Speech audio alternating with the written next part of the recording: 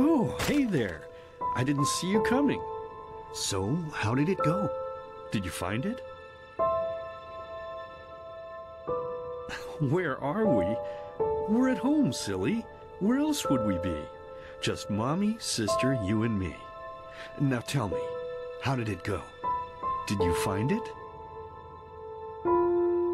No? Pity. Maybe you're simply looking in the wrong places. Did you ever think of that? Oh well, who knows? Say, why don't you go inside and see if you can help Mommy with the cooking? The Creator was kind to us today and sent a big fat elk right in front of my bow. All right?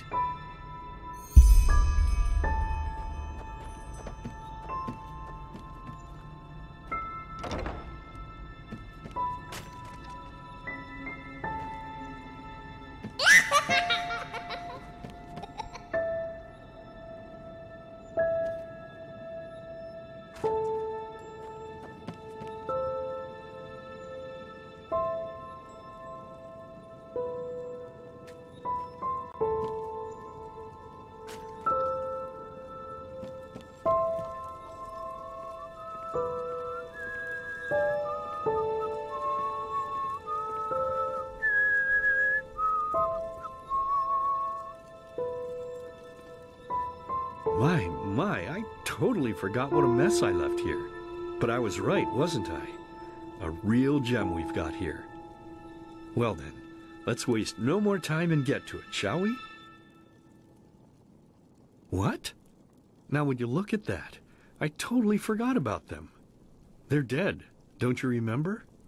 You murdered them back then, both of them. But hey, no use crying over spilled milk, right? At least this means there's more meat for the two of us. You still remember how to do this, right? First, off with the skin. Slice up the belly, then out with the entrails. I'll look for a nice sharp knife in the meantime, to cut off the head. I don't think either of us wants to eat that, do we? Oh, silly, what's this again? We both know that's a lie. You did it. I remember it all. First, you set this horrible fire to your sister's crib. She screamed and screamed, and Mommy heard it, but when she finally got there, nothing was left of her but burnt flesh. And, oh gosh, do we really need to go through this again? You know how sad it makes me when you do this. You killed them, period. No matter how often you tell me you didn't, it changes nothing. You hear me? Nothing. Now please, let's start cooking. I'm so bloody damn hungry. Oh, by the Creator's name, why are you telling these lies? Isn't it enough that you murdered us? Do you really have to bother me over and over with your stupid, pathetic, and pointless whining? You know, sometimes I wish the Creator would have made me just a little less merciful. Just a little less pious. Because then, I would have realized that you were tainted by sin long before any of this had ever happened. And instead of raising you, feeding you, and loving you like a father does, I would have put you in the horse trough right after you were born. Yes, I should have killed you. I should have just killed you. Just like you killed us. And now, you think you're safe because we're all under the earth, don't you? Well, listen up, my child. You are wrong. And do you know why? Because the dead don't forget. Do you hear me? The dead don't forget. Now enough of this useless chatter. I'm bloody starving. Bring me the meat, you spoiled brat. Bring it to me. Bring me a nice crisp piece of meat. Bring me a nice crisp piece of meat. Bring me a nice crisp piece of meat. Bring me a nice crisp piece of meat. Bring me a nice crisp piece of meat.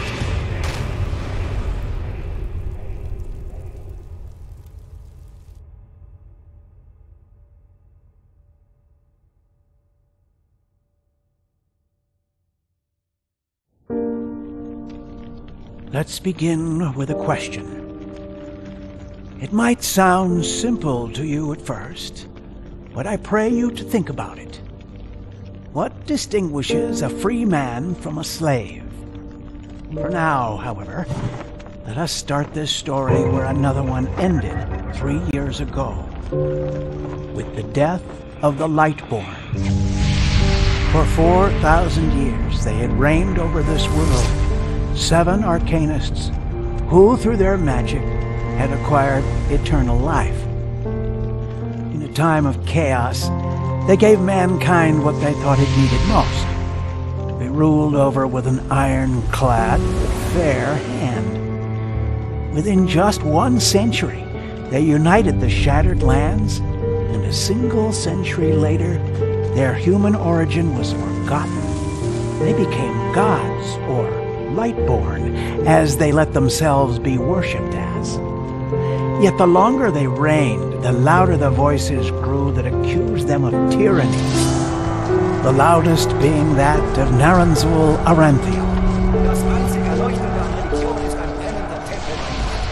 And he succeeded in achieving what was once thought impossible. He gathered an army, overturned the Lightborn, and gave back freedom to mankind. However, the price for this was high, because where there are gaps of power, fights erupt. As such, this world grew into what it is today, shattered, riven, and broken into pieces.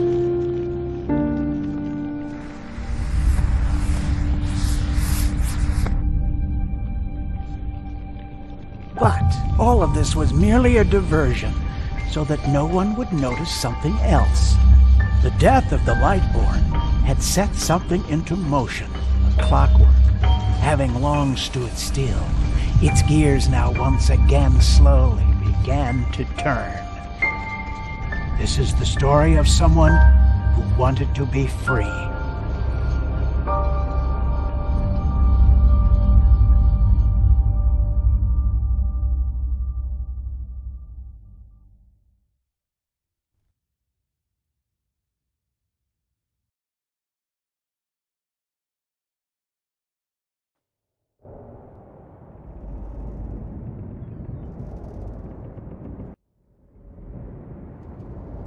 Hey, quiet, damn it. You wanna wake up the entire ship or what? Well, sorry. That was a bit harsh. I'm just nervous, that's all. It was that dream again, wasn't it? Uh-huh. Seriously, if we had a penny for every night since we met where you woke up screaming, we'd probably be traveling to Endreal in our own starship and... well, not like this. Some things never change, I guess. Do you ever ask yourself if maybe you blame yourself for all of this? For what happened to your family, I mean?